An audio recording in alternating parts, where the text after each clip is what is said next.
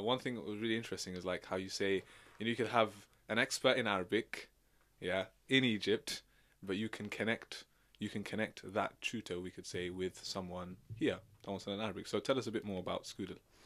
So at the most basic level right now is it's a platform that connects students with tutors. So Mm. students can ask questions on any subject, tutors can answer these questions because it gives them visibility, and then to follow up, you can book lessons with the teachers.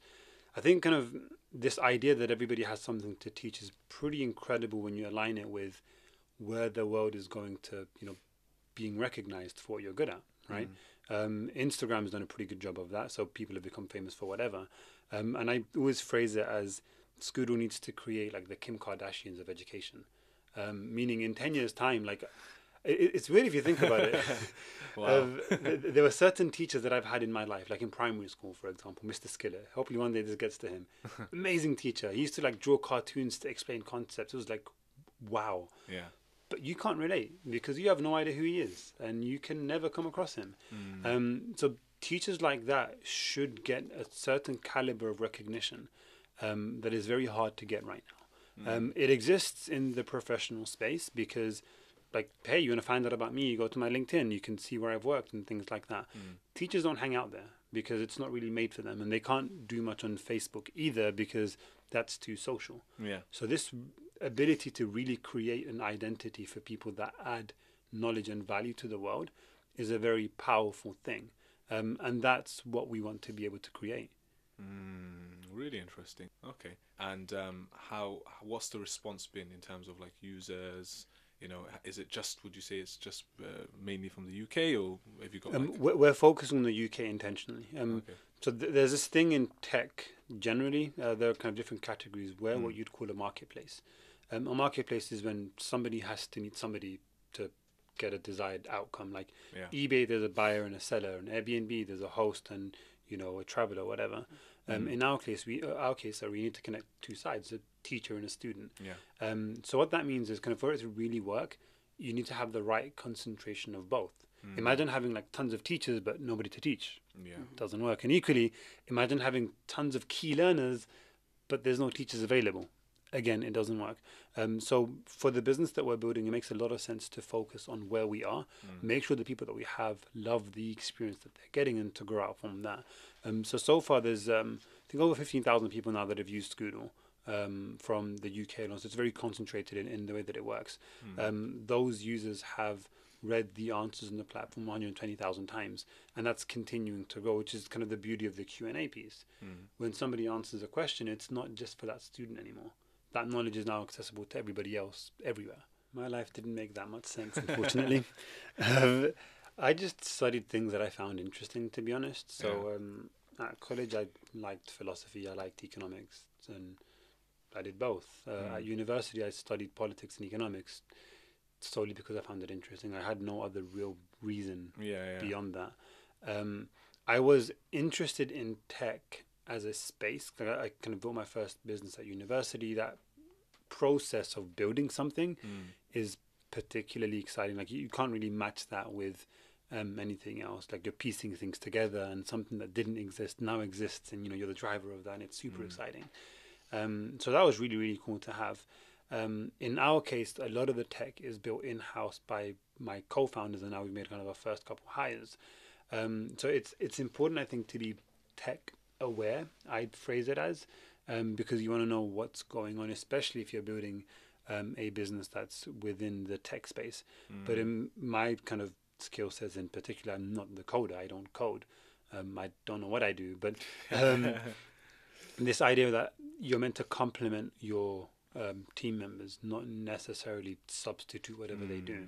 So they code and they build the actual product, and on my side, I do my best to, try and fundraise and get investors on board and speak to customers and kind of look into the product roadmap and things like that. So it works very well as a kind of combination of things. Well, it must work well, because recently the co-founder of Twitter, am I right in saying, Yeah. invested. Yeah. How on earth did that happen? Because that's big, man. That was pretty cool. Yeah. So we we pitched at the demo day. Demo day is this thing that startups do. They like basically speak for a few minutes to a bunch of investors. So we were part of the University of Oxford's program, which is pretty cool because we're in education. And the keynote speaker that they had was this guy, the co-founder of Twitter. Did you know that, by the way? Sorry, Sorry? Just to interrupt. Did you know that he was going to be there? Yes. Okay, I knew, don't know when I knew that. I knew that at some point building up to the event. And so it's interesting because he founded Twitter and Medium as well. But there's a third company which people don't know about called Jelly. Jelly is a Q&A app which has this idea that people have things that they want to teach and things that they want to learn, which is like a perfect fit. So it wasn't even like, oh my God, you started Twitter. It's like, hey, like, what did you learn? You know, what did you wish you did differently? So he sold that third business to Pinterest. And I was just super curious to find out how it worked and what we could do and what we could learn from his experiences. So that was pretty good. And then we had a few meetings based out in San Francisco, I think a month or two later. So I reached out to him again saying, okay, we're coming. We should really meet up. It'd be nice. And I was like, yeah, sure, you can come over. So we met him at the headquarters in Twitter. And again, it wasn't about the investment side of things per se. It was actually just to learn. Because he's been there before. He shared a lot of his experiences. And then a few emails later, like for him, a lot of it was centered around kind of his investment philosophy. Should this thing exist in the world? If the answer is yes, he wants to be there to support them. And oftentimes you find that the vision piece is a big part of the culture behind very credible investors. Will this thing make a meaningful difference to the world such that without it, the world would look different? And if that's the world that I want to be in, then, you know, do whatever you can to make that possible. So for us, this idea of really creating this identity for the teaching space is such a powerful thing if you think about it, that I guess it's compelling for us, and luckily it's compelling for a few of the investors as well. How important is this, like, networking and meeting people face to face and these concepts? I don't know, networking is a really weird word that people don't like. It sounds too fake and like, I have to network and speak to people. But really, it's if you have something interesting to share and you want to have a conversation, that's actually all it is. If anything, the genuine part is the biggest thing that you can get, because nobody likes fake conversations. So for the most part, in my case, like, it's having those conversations and being in the space where the conversation takes place. And there's this thing that is phrased as paying it forward, or not really knowing where something will lead to something else. And I mean, really not knowing. So to give you a quick story, I remember, so we had a kind of a smaller round of investment back in October of 2017. And the way that investment, so some of the investors happened at least, was we were pitching at this demo day. So you think, okay, we're pitching in front of a ton of investors. That's where the money comes from, because there's investors everywhere. But there was a journalist at this event, and he asked. So I spoke to him. He asked me for a call about the event. I was like, "Yeah, these guys are great, this and that." I said, "Hey, by the way, like, do you want to feature Scoodle? Because, you know, you should ask for things." And guess what he said? No, because they want a story. Because, you know, it's not just about selling businesses. Exactly. So I said, like, you know, I paid for my way through university, built a business, all of that. How does that sound? It's like, yeah, that sounds pretty good. On the back of that article, somebody reached out to him and he said, "Hey, do you want to meet this person?" I was like, "Yeah, sure." And this person was, do you guys remember Miniclip? Yeah, of course, yeah. Everyone knows Miniclip, right? The games company. Of course, man. So this guy was one of the C-suite guys at Miniclip. Well, a very big business now, by the way. They've had like 1.5 billion downloads. Really? Yeah, it's crazy. I haven't heard of it. They shifted to mobile. Most of the mobile games, I say most, a lot of mobile games are Miniclip. And one thing led to another, and he, along with a few other guys from that company, invested. That's not a route that I could kind of pinpoint and say, this is how it's going to work out. I pitch here, I meet this guy introduces me to this guy, and this happens. It just worked out in this way that I could never have planned. But none of that would have happened if, A, I wasn't in the room to begin with, And then B, funnily enough, I never asked the question to the guy to say, hey, Yeah. could you feature us? So you never really know where things come from. But what you can say for certain is that it definitely won't happen if you're not there. Yeah. Okay, Yeah. so let's stick to that. So we're at the beginning. We've got an idea, right? Because I'm genuinely interested. 'Cause I don't know. Like, I don't know this stuff. Yeah. If I want to make an app tomorrow, let's say I've got the idea. So Ismail, what would you do next? Think about whether you need to write a line of code or build an app as your starting point, because usually the answer is no, you don't. Wait, hold on a So second. why I say that is because I think about it from the perspective of Scoodle, right? Yeah. It's not the case for every single like business, but some businesses at least. In our case, what is the quickest way that I can exist in a week? Because think about it, what is the core thing that we're solving? Somebody wants to learn, somebody wants to teach. Let's put them together, right? So what I really need is, say, 5 on each side. 5 teachers, 5 students. Yeah. Send a couple messages on WhatsApp or whatever. Get a list of those 5, put in a Google form. That's a couple minutes work to get the form up and running, and maybe a few hours to get the list of names and numbers and emails. Good. That's like you've got customers ready. Now go and match them. See what happens. You'll start realizing that there are certain problems that exist that you would never have noticed by just writing an app. For example, location. Maybe you assume that people would just happily jump onto online lessons until you realize, well, hold on a minute. I don't get it. Like, it's a great teacher. Just do it online. So no, I don't want my kid to learn online. That's like business problem number 1. Okay, go and solve that. The reason why I prefer this approach usually is because imagine spending, I don't know how many hours or how much money that it would take to get the first version of your app ready to then learn that problem. It's like, damn it, like, why did I just build this thing when that was a week's worth of learning, if that? So try and exist as quickly as possible. I personally don't put too much weight on ideas, because execution is what really wins at the end of the day. Like, I always say this example of, like, I think Airbnb is one of the stupidest ideas I've ever heard. If you actually think about what at the core of it, it's let a stranger live in your house with all your stuff inside, and then they'll give you some money. That's what it is. Okay. I didn't that, think of it like that. That doesn't. And you think about how we grew up. That doesn't make any sense. Yeah. But it worked, and it worked not because, quote unquote, the idea was great. I mean, in hindsight, yeah, it was a worthwhile idea. Coaches were shifting, people became more trusting and whatever. But at the time, the idea didn't sound like it made that much sense. But it worked out. If somebody gave me the idea for Uber like 10 years ago, before it existed, I wouldn't have made it the company that it is today. Like, it's not the idea that wins; it's the team and the execution.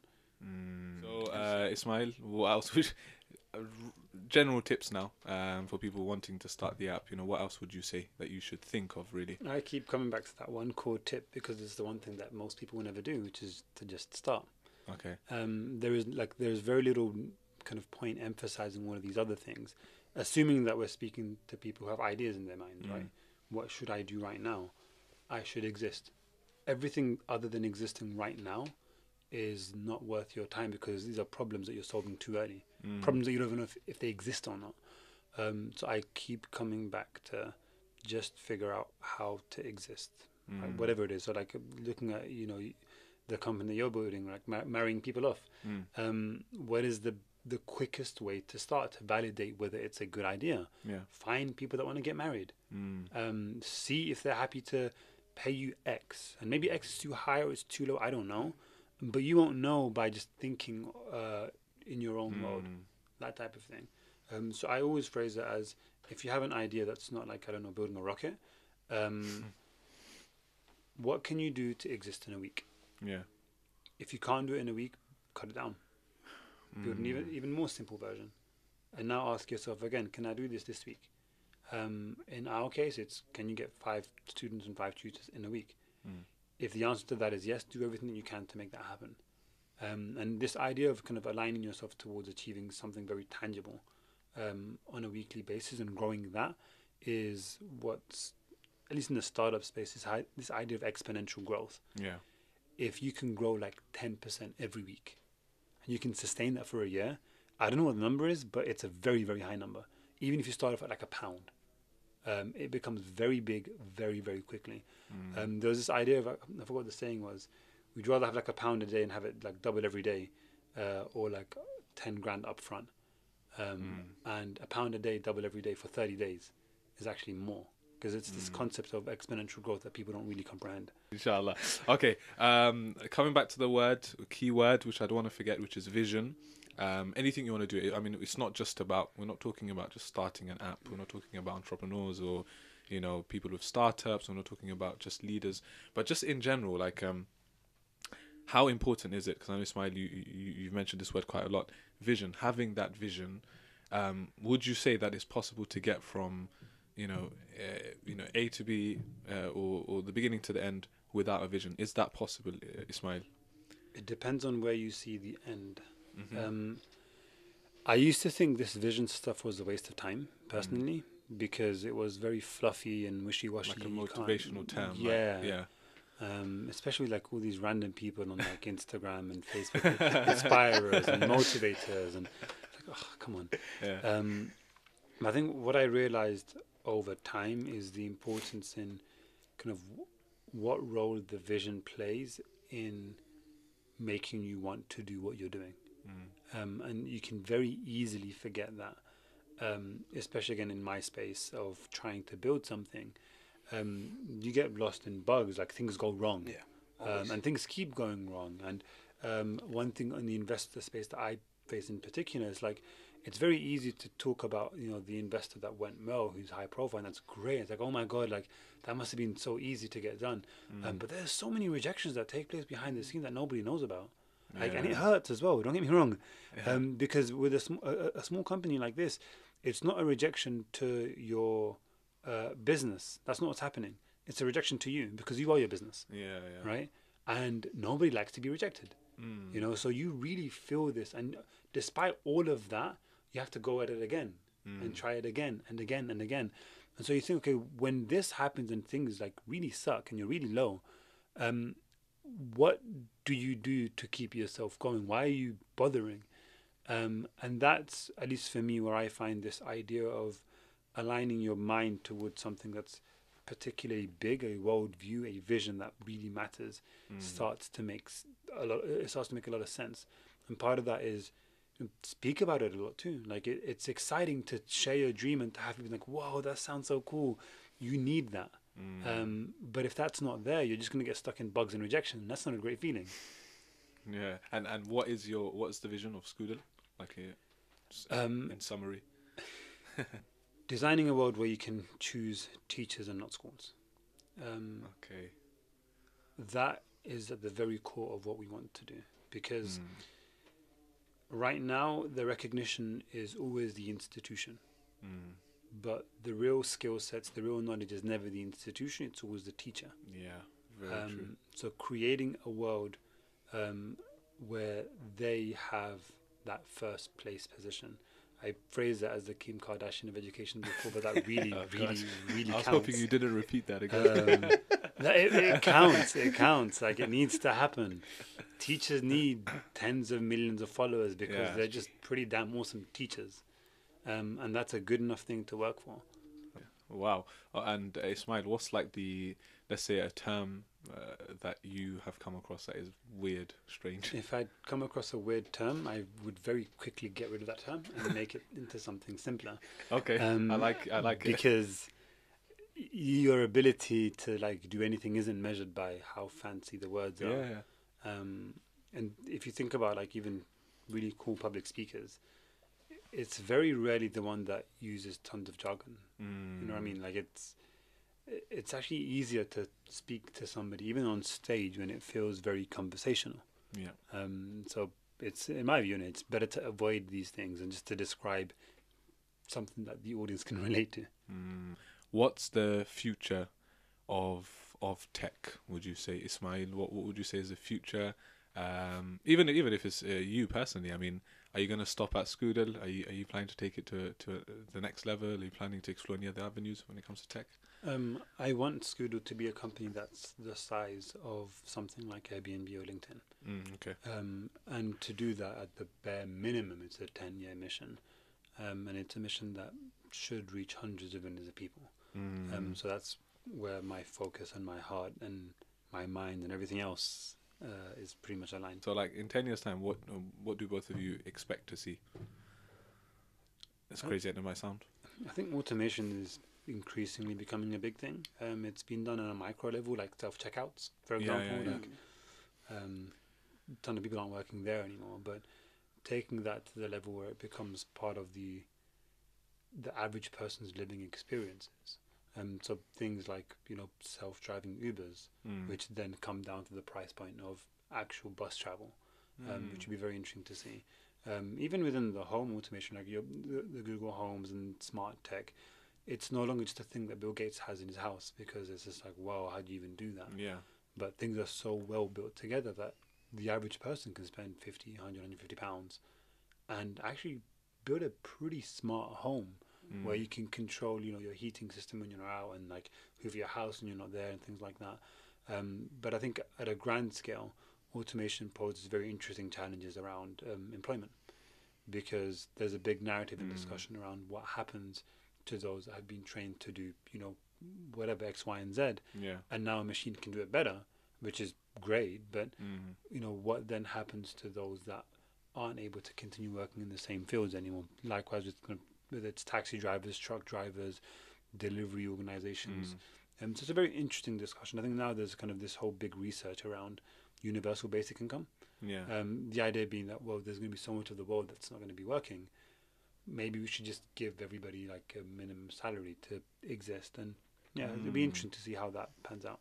And tying it in with school, do you think it was ever going to get to a point where teachers are out of jobs because you're learning from I mean, I guess people are turning to Google and stuff anyway for answers, but I'm literally, I literally mean, do you think people will be learning from like a robot?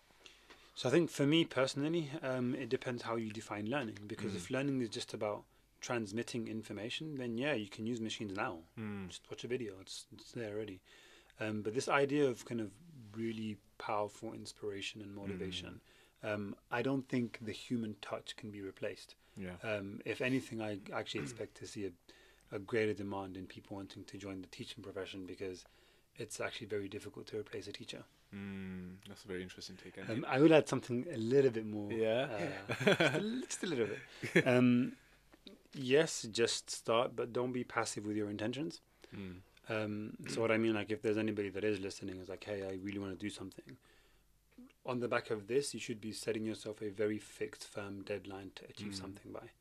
That's the reason why before, like, I emphasize what you do in a week. If you really think you can't do it in a week, say a month, say 2 weeks, say whatever it is you want to put. But be very, very, very specific. Like, hold yourself accountable. Just saying, oh, I'll build it one day, it's just like, some weird level of procrastination. You're not doing it. Until you exist, you don't exist. Doesn't matter what's in your head. So yes, just start, but hold yourself accountable to something very tangible. Tell others about it too. Give others an update of that deadline. Tell them to ask you, like, hey, how's it going in a week or two's time? So you create that almost pressure in yourself to actually get things up and running. Perfect. And where can we find Scoodle? Is it available now on iOS? Now it's everything. Android. We love you guys too. Thank you.